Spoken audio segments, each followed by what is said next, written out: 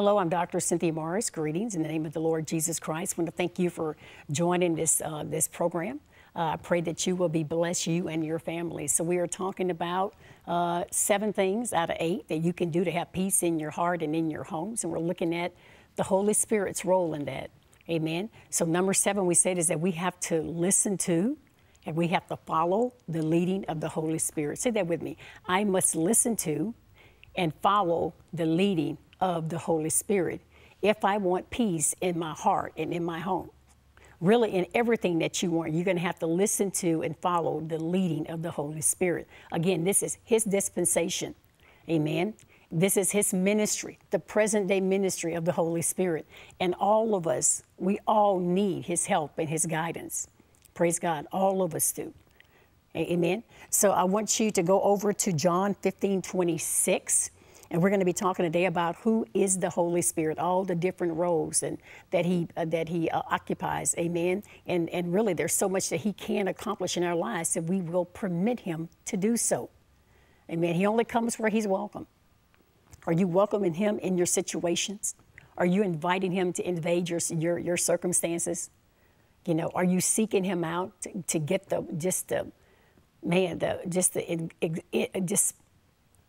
vast reservoir of wisdom that He possesses, the knowledge that He possesses, amen, that we can tap into and we can pull into our own lives that can bring God's solutions to our situations.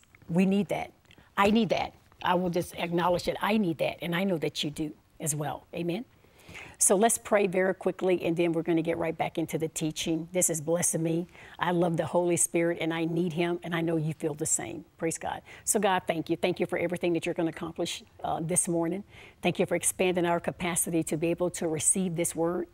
Thank you, Lord God, that we'll not just be hearers, but doers of the word. And because of that, we'll be blessed in all that we do. And it's in Jesus' name, sir, I pray. Amen. Amen. So who exactly is the Holy Spirit? Amen. Who is the Holy Spirit? So the Holy Spirit is a person. He is a person. Again, as I mentioned before, He's not a thing. He's not a feeling. He's not a goosebump. He's not a tongue. Amen. He is a person. The Holy Spirit is the third part of the Godhead. God the Father, God the Son, and God the Holy Spirit. Amen. So He's the third part of the Godhead. He was sent to earth after Jesus ascended to heaven following the resurrection for the sole purpose of helping. His sole purpose for being here is to help us. Amen. And if you're smart, you will allow Him to help you in any way that He desires, because He only desires good things for you and for your family. Whatever it is that God desires for you and your family, that's what the Holy Spirit wants to manifest in your life. Amen. So John 15:26, I don't know if I mentioned that earlier, but turn to John 15:26. It says, but when the Helper comes, talking about the Holy Spirit, whom I shall send, this is Jesus, whom I shall send to you from the Father, the Spirit of truth, who proceeds from the Father, He will testify of me. Amen. So the Holy Spirit is really identified in 7 ways. Amen. If you read your Bible and look at the commentary and look in the Greek and in the Hebrew and all of that, but it really breaks it down very nicely. So number 1, He's a counselor. He's a counselor. He gives us direction, He gives us advice, and He leads us. He leads us. Number 2, He's a comforter. You know, He's called to comfort us. The Holy Ghost will cover you with this comfort during difficult times. He wants to comfort your heart. Amen. He is a strengthener. The Holy Spirit gives us strength to endure the hostility of this world system. You know, I tell you, it could be tough living on this planet without Christ. I don't know how people make it without a relationship with God. And quite honestly, they don't.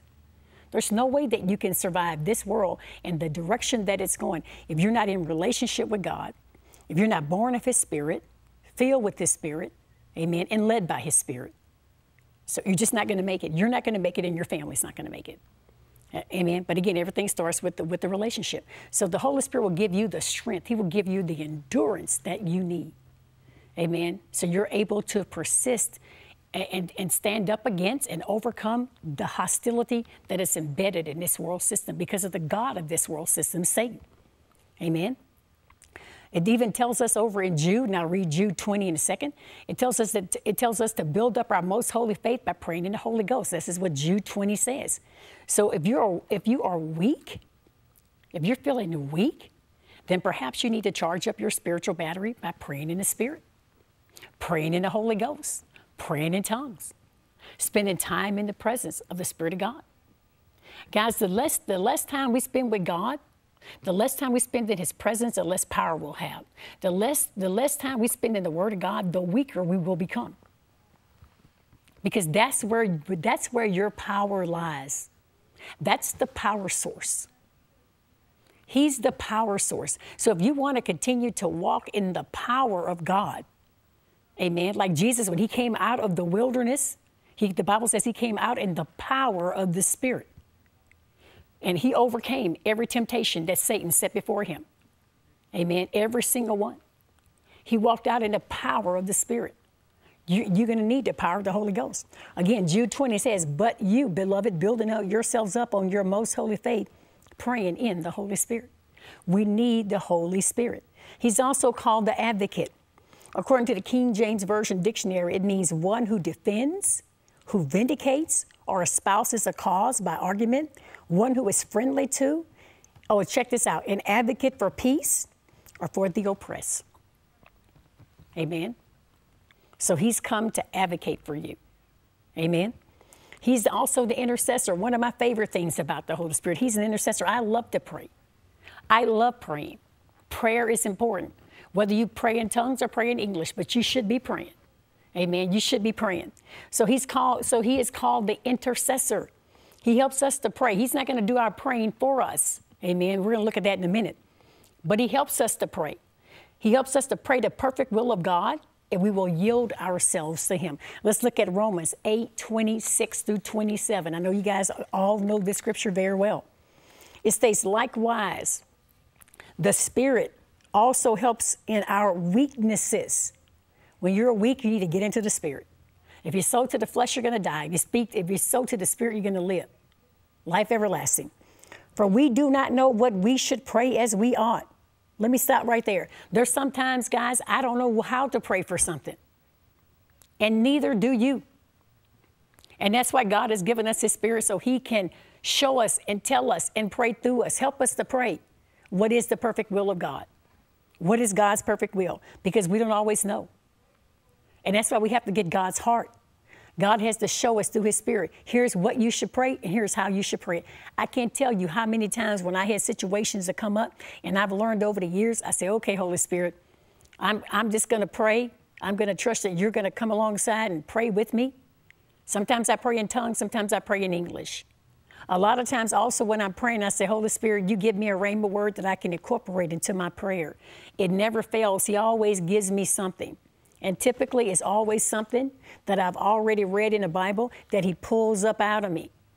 He brings it back to my remembrance, and then I latch on to that word and I incorporate that into my prayer, and I continue to say it with thanksgiving over and over and over and over until the will of God is manifested in that situation. Amen. It works. It works. There is no failure in God. God's words and ways work every single time. So we do not know what we should pray as we ought. But the Spirit Himself makes intercession for us with groanings which cannot be uttered.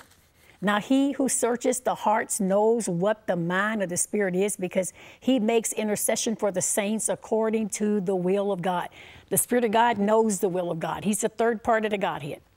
When we connect ourselves with Him and when we allow Him to come alongside us and help us to pray, then we're going to be able to birth through intercession and through prayer what God's will is for us in our situation. There are things that the Spirit of God can pray through me and work through me that I wouldn't get in a gazillion years if I was just doing it by myself. You need the Holy Ghost. You need the Holy Spirit. And if you're not allowing the Spirit to work through you in your home, guys, you need to be allowing the Spirit of God to help you to pray over your home. Get into your home. Start walking through your house. Allow the Spirit of God to reveal to you. Say, reveal to me and show me, Holy Ghost, what is it that I need to be confessing and praying over my family? What's going on with my son? What's going on with my daughter? What's going on with my husband, my wife? What's going on in my church for you pastors out there? What's going on in my business if you're a businessman or woman? What's going on, God? What's going on, Holy Ghost? You show me what that is, and then you show me how I should attack this thing. See, I tell you, the Holy Spirit is a master at that. He does it so well. He knows. He knows what's going on, and he knows how to fix it. Amen. He knows how to fix it. I'm telling you. So trust him. He's also called the standby, come to stand alongside of us. The helper, number 7. That Greek word helper is called paraclete. The parakletos, which is defined as one that's called alongside to help. One that is called to offer support to you. Amen. He's your support system. He's called alongside to help you. Don't turn that help down. Don't quench the Spirit of God. Don't grieve the Spirit of God. Don't dismiss him. Amen. It's amazing to me how dismissive people are toward the Holy Spirit. I'm talking about people in their homes, and I'm talking about even in churches I go to, where we just dismiss what the Spirit of God is doing. And I believe mainly because we don't really have the sensitivity that we need to have. We can't recognize when he's moving because we don't spend enough time with him to really know and understand him, to know his voice, to sense his leading, amen, and to become accustomed to and in tune with his presence. I don't know about you, but I want that more than anything.